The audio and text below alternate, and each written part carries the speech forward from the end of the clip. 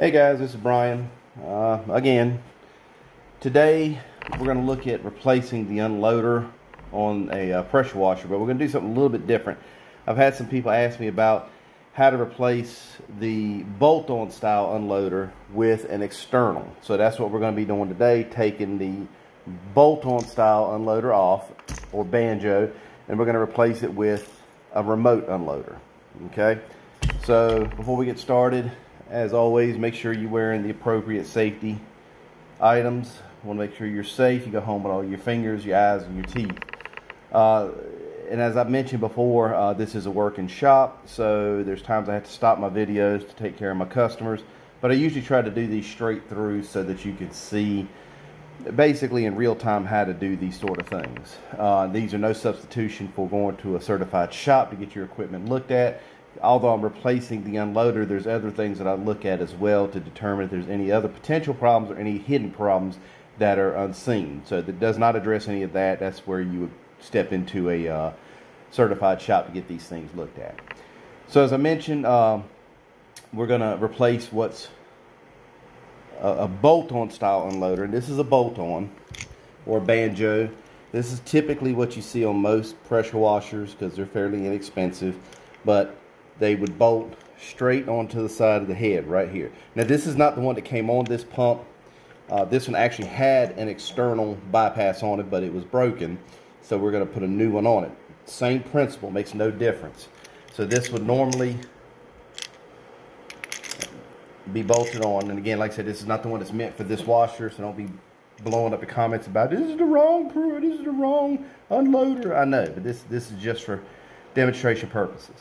So this is how it normally is.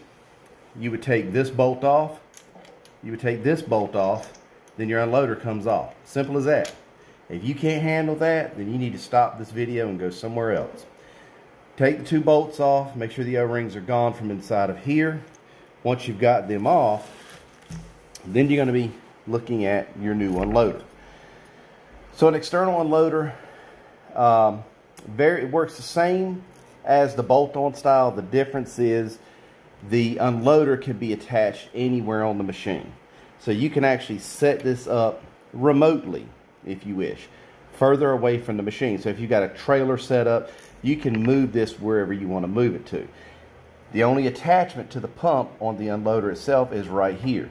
So you can have any high pressure setup from here to here. So it could be 6-7 feet away if you want, but it has to be high pressure connection. This one's actually going to be bolted on right here.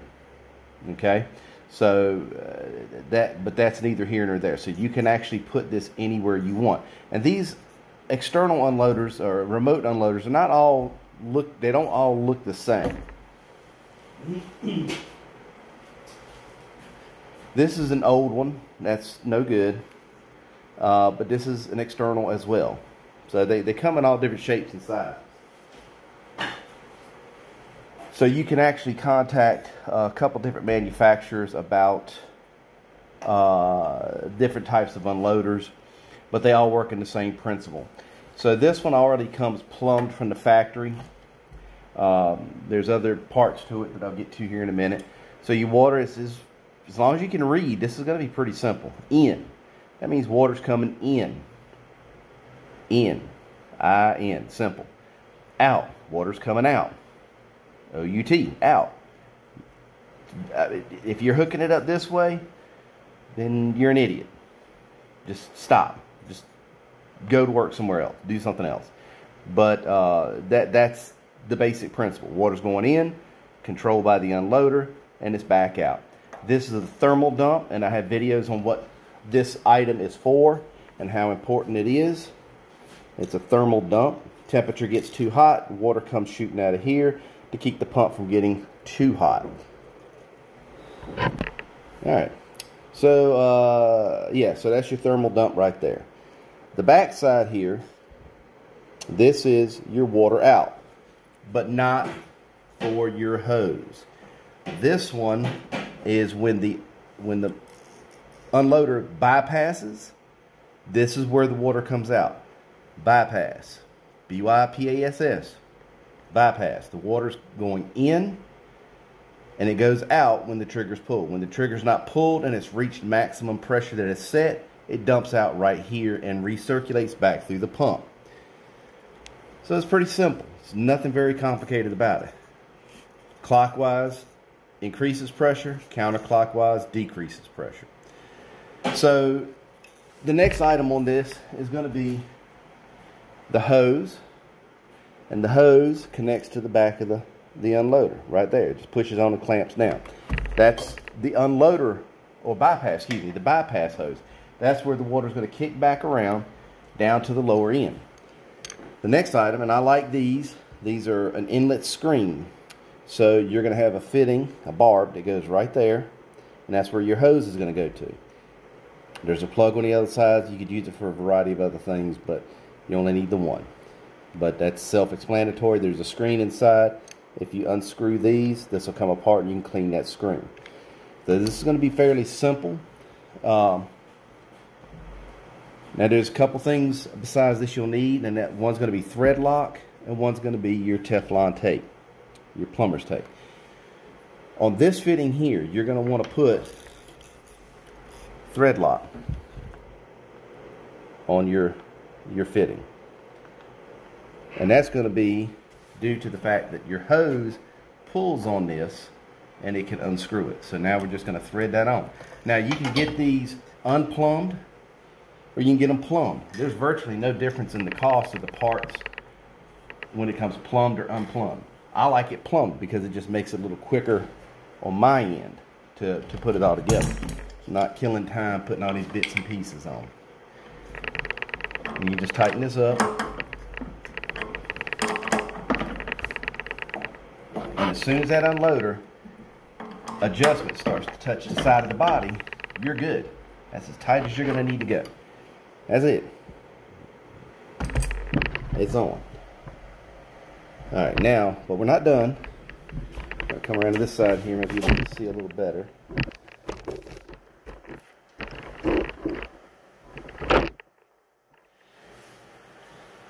We got to install the filter. So we're going to do the plumber's tape on this. So you're going to put your plumber's tape on. 1 to stop leaks. 2 to ensure it doesn't leak later. 3 to prevent any leak.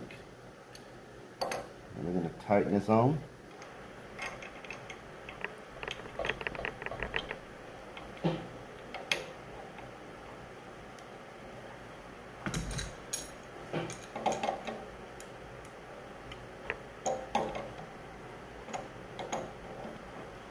I get a lot of feedback about using adjustable wrenches on some of this stuff, but as I've mentioned before, I do these videos to show you how to do these types of things.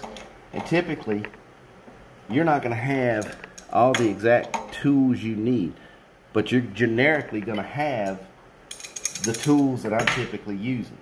So if I come back here with a specialized tool, and then you're hunting around trying to figure out what to use. So now we're going to put the nipple on the barb on the back side of the filter. Again, wrap it with Teflon. 1, 2, 3, and it's on. I'm going to thread this in. Oh, I'm wrong one. I'm using the one from the old one. My apologies. So we got the one that's already on the hose. I'm going to wrap that one. And then putting it on there, got looking at it, I was like, that thing's already scarred up, and that's the one I took off earlier.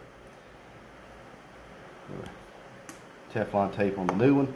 Now, this came already attached. I detached it because you can't put it on that way. So you have to take your hose off. Now leave the barb on the unloader. When I do this, I leave that barb on. Take this barb off because you can't put these, you can't spin around when they're hooked together. So I take it off the inlet filter versus the unloader. And you'll notice that my opening here is pointing down slightly. It's not perpendicular to the top. There's a reason for that. If it's perpendicular, you can't get it in there. There we go. If it's perpendicular, the casing is in the way. So at an angle like this, you can feed it on, use the hose itself to spin it on. Get it mostly hand tight. And then you're going to tighten it the rest of the way up with a wrench. Now this one you're going to tighten up, but you don't want to over tighten that one. You want to tighten it till it's good and seated to prevent any leaks.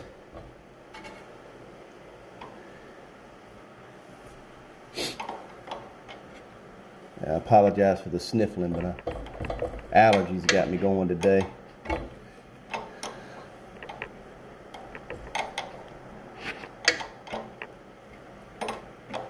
Same thing here, you're going to put this on till it's good and snug, but you don't want to over tighten it. Being that it's brass, it's soft, you can strip it out. So we're good right about there. Now you're going to make sure that your clamp is on this end of the hose, and you're just going to push it onto that barb right there.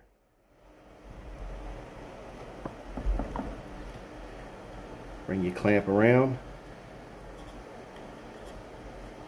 And we're going to tighten it. If you don't see me tighten, it's not a big deal. It's a screwdriver. Big deal.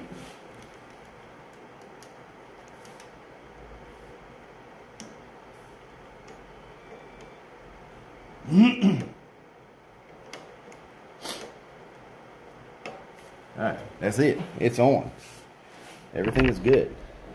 Now we're going to go test it to make sure everything's good, no leaks and whatnot. But now the other unloader, remote unloader I showed you, this one has to be set. This is not adjustable per se by the user. This one, you set it to the maximum pressure and it runs to that pressure all the time. This unloader is adjustable. Again, clockwise you're increasing, counterclockwise you're decreasing pressure. So these are adjustable. You don't have to set these. Again, you'll run it to make sure you've got no leaks. If you do, address any of the leaks. Again, these are good. I prefer these unloaders over the bolt-on style because of this hose right here. When this dumps the water off, this acts like a radiator, and it will. I forgot where I was at, but if I repeat anything, I apologize. But so with the remote style unloader like this, you can actually set this unloader up where you want it to go. But this hose, the reason I prefer these types of unloaders, this hose acts as a radiator. So when the water builds pressure and dumps off, it recycles through this hose back down, and it goes through the pump again, and it heats the water up. And I've got videos of how hot this water can get. Hot water is bad for your pump, okay? And watch the video on hot water in your pressure washer, and you'll see. But when the water dumps off through here, this rubber hose acts like a radiator, and it will cool the water down some, not much, but it allows more time on your pump to sit and idle before possible damage to the pump. Whereas on the bolt-on style unloaders, as I've shown in the other videos, it dumps off here to here. So you got this 1-inch area, and that's nowhere near enough area for this to cool off. Whereas that 16-inch hose, that, believe it or not, is going to make a difference in how hot the water actually gets through the recycling of this pump. So that's pretty much how you replace a bolt-on style unloader with a remote style unloader. And this was something that was requested by a couple different people who watch my videos, so I had the opportunity to set this up. If you got any questions, or if you have a request of something, drop it in the comments. I'll do my best to set it up or answer your question. Till then, I appreciate it. You guys be safe. Thank you.